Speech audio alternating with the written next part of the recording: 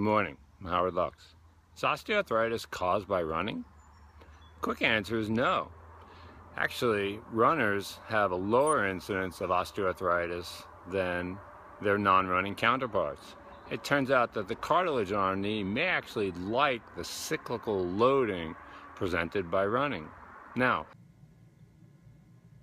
that cyclical loading occurs during running because you're putting force on the knee intermittently.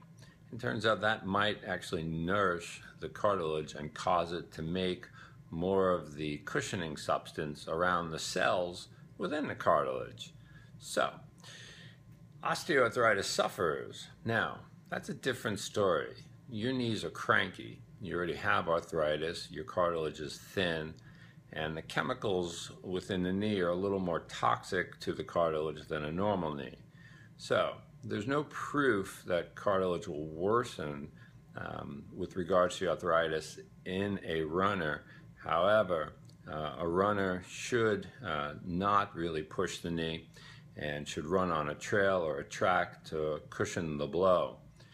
It's interesting that you would think all the force applied to the knee when running would lead to arthritis, but it turns out if you compare a runner to a walker over a certain distance, we put the same amount of force onto the knee. That's because a runner has a longer stride and a walker is taking more steps. And over the duration, it turns out to be about the same amount of force applied to the knee.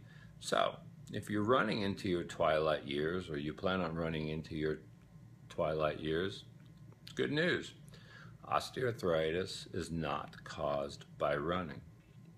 Take care.